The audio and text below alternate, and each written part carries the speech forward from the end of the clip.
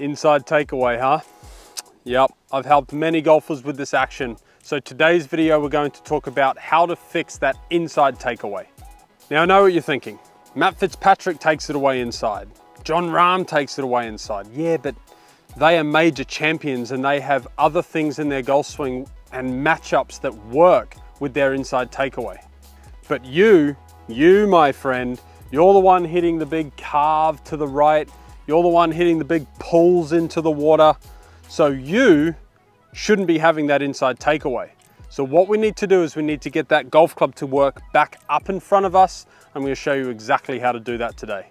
There's two things that happen with an inside takeaway that I commonly see. And that is a player who gets their golf club super far inside. The balance of the golf club now, as they continue turning, goes super far across the line. And then a couple of things happen. A player will either get stuck underneath and hook it. A player might actually start to feel like they need to rotate to get this golf club back in front. Steep shaft, they have to hang back on that back foot. They cut across it, they lose that ball out to the right, or they come over the top so badly, they go in and they come over the top so badly because there's nowhere else to go, they hang back again and they start to pull it way left. If you're a golfer who has those three different ball flights, you're in a world of trouble. And let me tell you this, it is much easier to play this game with a takeaway that is more out in front than in behind. The best players in the world and the majority of the best players in the world will take that golf club away whereby at P2, as we call it, shaft parallel to the ground, we're going to see that golf club sitting in line with the hands with a nice club face position. You rarely see golfers who get the golf club inside play very well.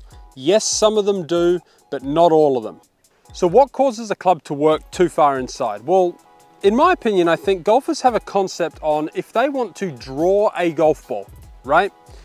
They think, well, I've got to get my golf swing to come from the inside, which is to a degree correct. I wouldn't say it needs to come this far into out, but by doing that or by thinking that, what they actually do is they start their golf swing with a feeling of, I'm going to get this swing to move inside straight away. Now, what you can see here is the golf club's way too far inside me.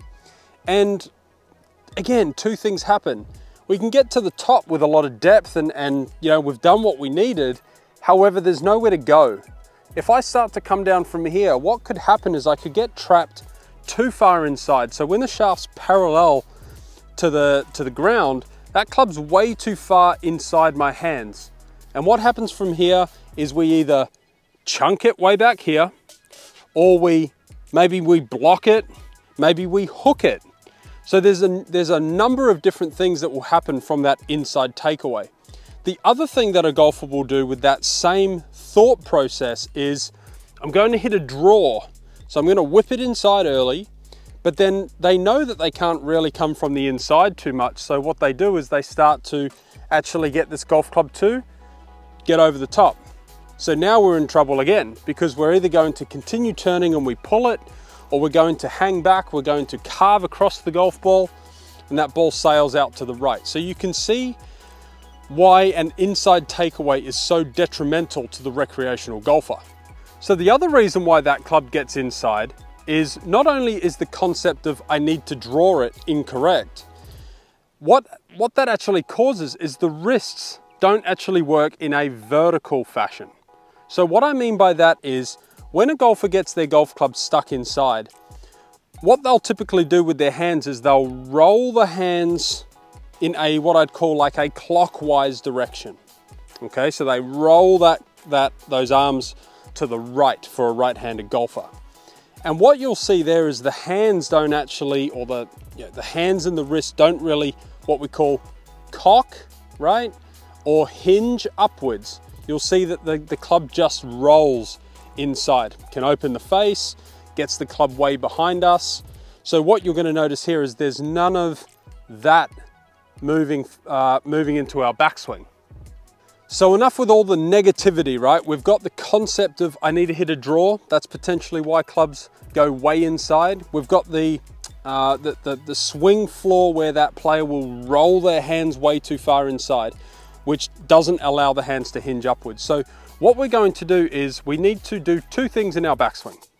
We need to turn and we need to hinge, okay? So what these two look like is this. If I just turn in my backswing, my golf club is going to move slightly in, okay? Now, if I kept turning without hinging my hands, you're going to notice that that club moved inside my hands again. Okay, now I've got a very good body position. My body is turned very nicely. However, the golf club's moved too far behind me. Why has that happened? Well, because I haven't added any of this vertical hinge.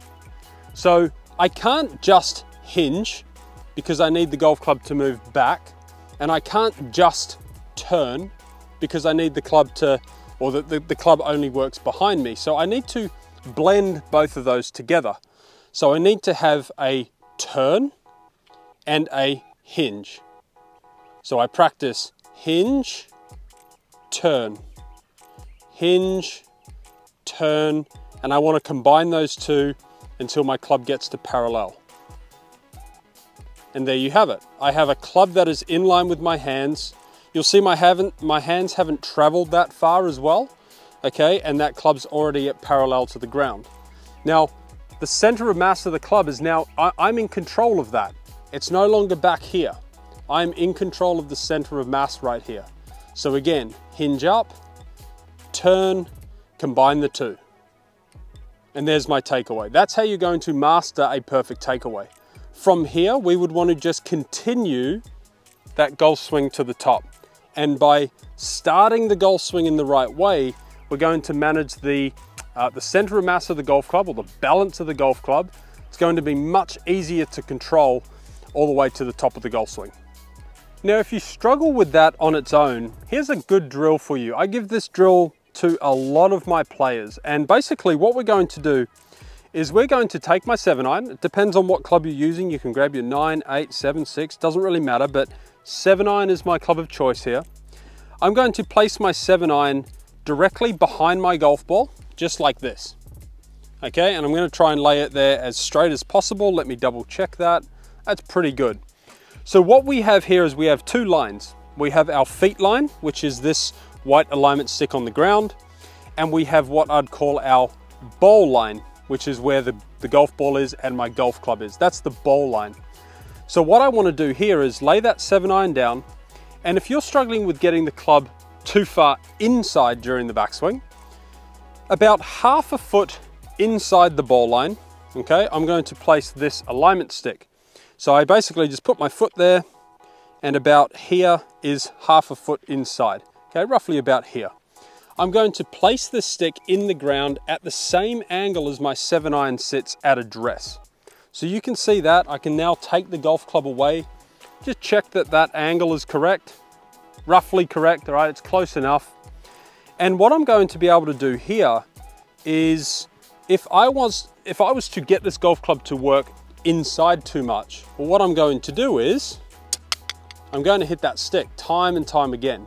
You might even have such a bad inside takeaway you get it too far inside. But again, look at what happens to my hands. I haven't hinged my hands at all. So what I need to do, let me just fix this up. And also, the reason why I put this alignment stick at the distance that I have is because if I move too far away, if I put that stick too far away, I can't hit it anymore. So I put it far enough back so that I can hit it with my golf club. So what I've now got is a bit of a training aid, a bit of a visual, where I can just get this golf club to work more in front of the hand. So again, we want to add that turn and we want to add the hinge. And what we get with both of those movements is a takeaway that gets the club inside or in line with my hands. Just waiting for that plane. So if you're working on your game and you want to make sure that that takeaway is in a good spot, this is a great drill for you to work on. If you're scared about maybe hitting the stick or injuring yourself or hitting it with your golf club, you could put a pool noodle over the top of that stick. Works really well. That way, if you do crash into it, it doesn't harm anything. But really feel like we're hinging up, we're turning, and those two combined are going to get that golf club in a really good spot.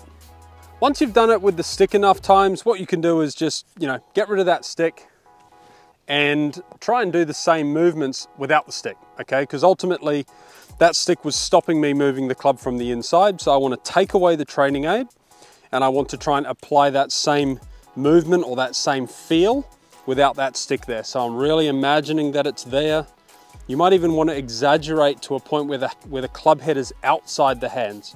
Maybe that's something you need to do. If you're a chronic inside takeaway player, you might want to exaggerate and get that club a little outside and then go ahead and hit a golf shot.